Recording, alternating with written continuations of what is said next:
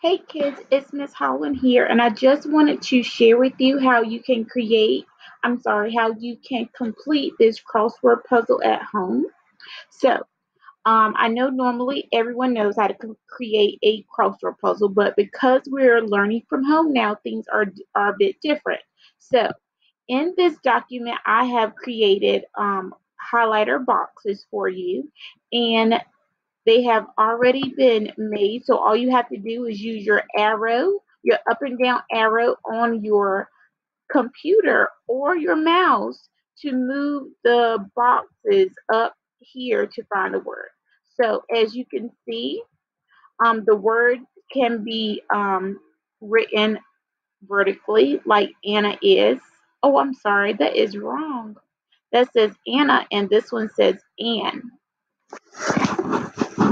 So what you're going to do is you're going to take your box and you can maneuver it anywhere to find the word for your crossword puzzle. So you'll look through the crossword puzzle and you'll see what word you find.